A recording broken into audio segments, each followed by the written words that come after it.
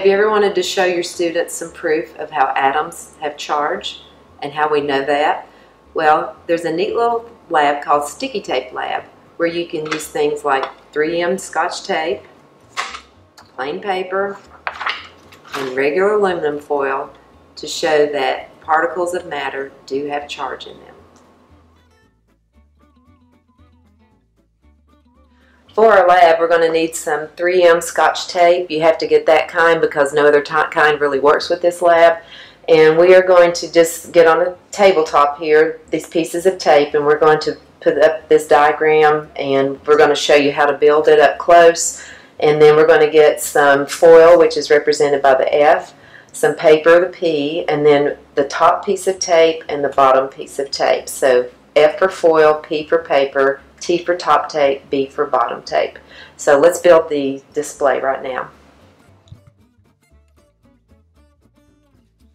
Alright, so you'll need some 3M tape, and you'll cut some pieces of just regular paper and some aluminum foil, the regular kind, not the heavy duty. And what I do is I just cut enough for everybody, and I'll just keep it stored in a baggie, and I'll keep it and use it every semester, reuse it and collect it. So what you want to do is build the tape base here. So you're going to pull a piece of tape. We're going to kind of roll this back so that we make a little tab. And I'm going to mimic the diagram that we put up there. So this is called the base tape. And you see it's got a little edge sticking up here. Alright, now we're going to pull another piece of tape. I'm going to pull it just a little bit shorter. I'm going to curl the ends of it up as well, but just one end.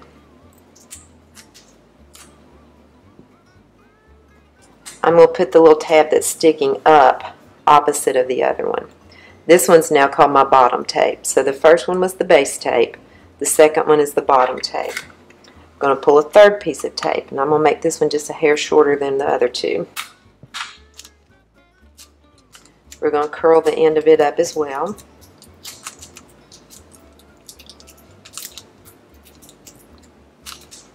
And then I'm going to offset it so that it's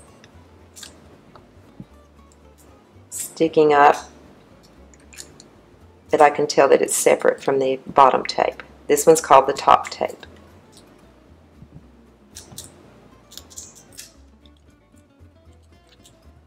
Okay, I'm going to rub it and make sure it's down really well. You're going to need 2 of these, so let me set this up again.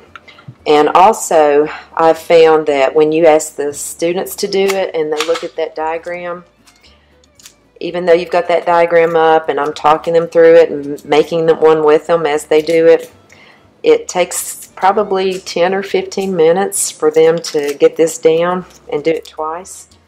So if I don't have time, I will go ahead and get these set up for the students. So I will build both of them for them either the day before or that morning, because I had planning in the morning. But if you need it to speed up, then go ahead and have them prepared already for them. And then you can get all this done in about 5 or 7 minutes instead of about 20.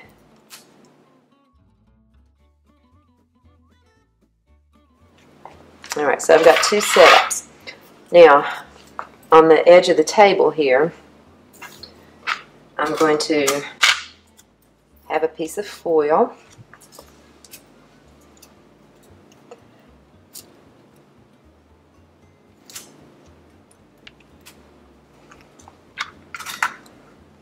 And don't tape them too close together. I'll get a piece of just regular plain paper. Alright, so now we have our base tape, the bottom tape, the top tape. We've got double setups of those. With one hand, we'll get the bottom tape and we'll pull it off so that it and the top tape come off simultaneously. And then you'll see it says a charge because it's attracted to my hand, so we want to ground it.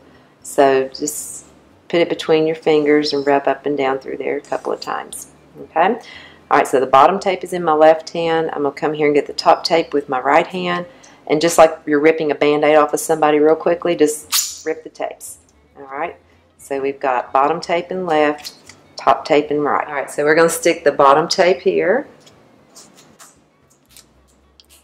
And the top piece of tape right here. So we have foil, paper, top, bottom. Alright, I've already pulled the bottom and top tape off simultaneously from our second setup, and I'll go ahead and ground it. And once again, I'll get the top tape and rip it away from the bottom tape. I'll put the bottom tape over here momentarily. Alright, we'll put the top tape to the foil, and you see, wow, they're really attracted. The paper is also bending out to the top tape. This top tape is repelling the other one, as you see it getting pushed back. But the bottom tape bends out to meet it. So we have attract, attract, repel, attract. We get the bottom piece of tape. It is also attracted to the foil. And the paper is also attracted to the bottom piece. The top piece is attracted to it, but the two bottom pieces repel each other. So we have attract, attract, attract, repel.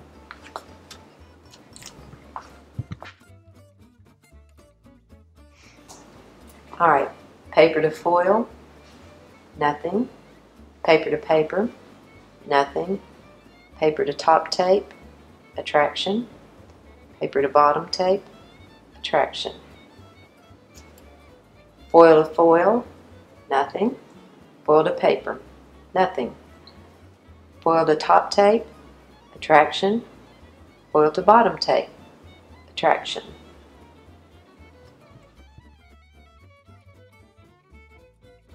Alright, let's summarize what we just saw in our experiment. First of all, foil to foil had no attraction, so we're going to put a 0 there. Foil to paper had no attraction, so we're going to put a 0 there also.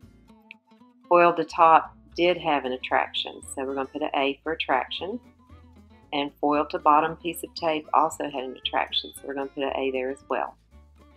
Paper to foil had no attraction, so we're going to put 0. Paper to paper had no attraction, so 0. Paper to top, that did have an attraction. And paper to the bottom piece of tape also had an attraction. Top to foil had an attraction. Top tape to paper had an attraction. However, top piece to top piece repelled, and top to bottom piece attracted. Bottom to foil attracted.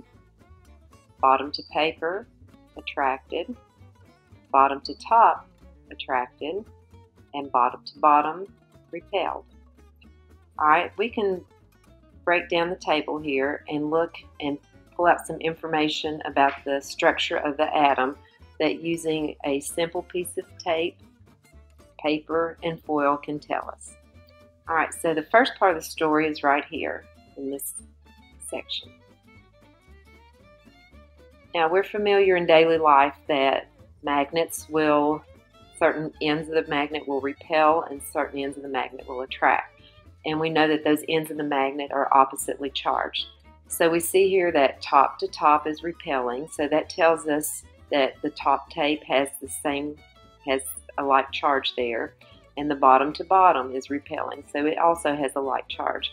However, top and bottom must be oppositely charged because they attract each other.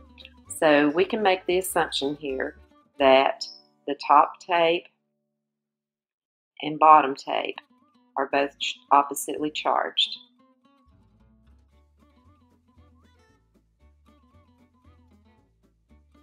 So one's positive and one is negative. Which one is which really doesn't matter right now. Alright, we've got a second piece of evidence right here. And we see that the foil is a metal, the paper is a nonmetal. And we see that a metal is attracted to the top tape, which we said, for instance, is positive, and the bottom tape is, for instance, negative. So the foil metal is attracted to both of them. Same thing with the paper, the nonmetal. It's attracted to both a positive and a negative charge. So the assumption we can go over here is that foil and paper have both charges in them.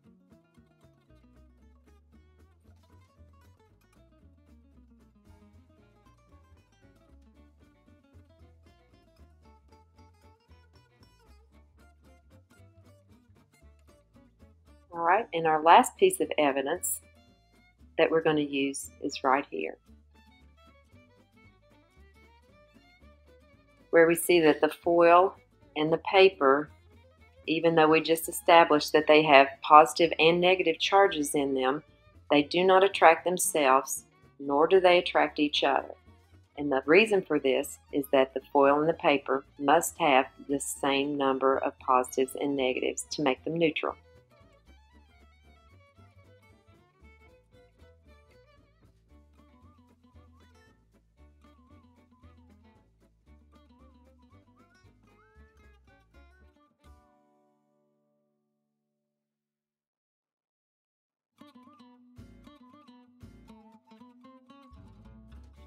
Alright, so that leads us now into a discussion about the Thomson model of the atom, which you recall is the plum pudding model, where J.J. Thomson found that the electron was actually the mobile particle, so the negative particle is what traveled from one piece of tape to the other, and that he did that through his cathode ray experiment too.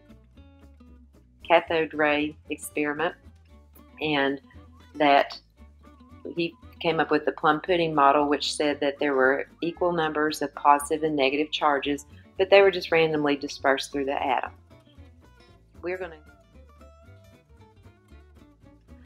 Alright, now that we know that there are positive and negative particles in the atom, and there are probably equal numbers of positive and negative particles in all atoms, we're going to look at the foundation for the J.J. Thomson model, which is the plum pudding model, where he said that there were positive and negatives in the atom just randomly dispersed through there. We're going to put some links below this that will give you some other videos that are on YouTube that will give more information about this particle model that J.J. Thomson came up with.